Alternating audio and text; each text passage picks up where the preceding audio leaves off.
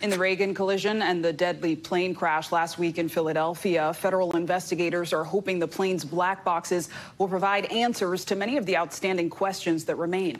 While no substitute for the lives lost, these devices offer families the chance for clarity.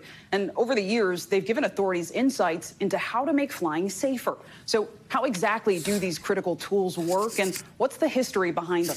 Here's Black Boxes Simply Explained. In times of aviation crisis, authorities prioritize saving lives and recovering what's known as a black box. Can you, in simple terms, explain what a black box is? To start off, I should note that they're not black.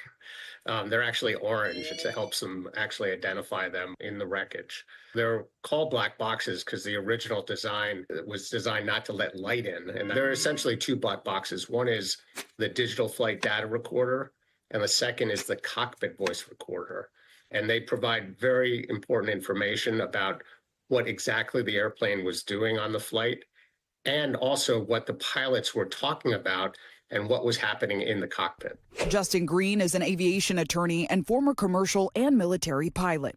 They're crash resistant. They can go into the water and stay in the water down to 20,000 feet. They also have a beacon on them, and the beacon sends out a locator signal for up to 30 days. Quick history lesson. At least two people have been credited with the creation of black boxes, including French aviation engineer Francois Houssaneau, who developed techniques to record a plane's speed and altitude, and Australian scientist David Warren, credited for the cockpit voice recorder. Australia was the first country to mandate airlines put black boxes on their planes following a deadly crash in 1960, the U.S. following suit in 1967.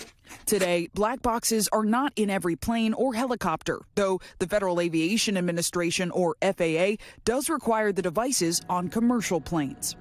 According to the National Transportation and Safety Board, or NTSB, black boxes are typically installed in a plane's tail, usually considered the most crash survivable part of the aircraft. Black boxes have been key to NTSB investigations for several decades. Dr. Alan Deal is a former NTSB investigator and investigated a Potomac River plane crash in 1982. Using that black box, we were able to establish the co-pilot, or the first officer who was flying, was trying to convince the captain that something was wrong. So these recorders are absolutely critical to solving the mystery.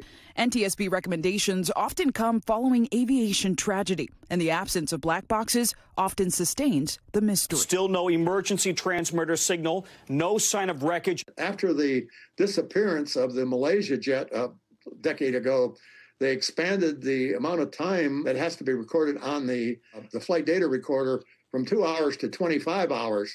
Still, some say the devices could use important updates. Has there been any discussion about updating the information black boxes collect? After the Malaysia 370 disappearance, there was a big question of why don't they live stream the data? What about video? And so the question is there a need for it? And balancing the legitimate privacy interests of pilots, it'll be something that we debate, continue to debate going forward. And that's Black Boxes Simply Explained. And of course, we always want to hear from you. Let us know what you want simply explained by connecting with me on your favorite social media platform at Simply Zinhle. Thanks for watching. Stay updated about breaking news and top stories on the NBC News app or follow us on social media.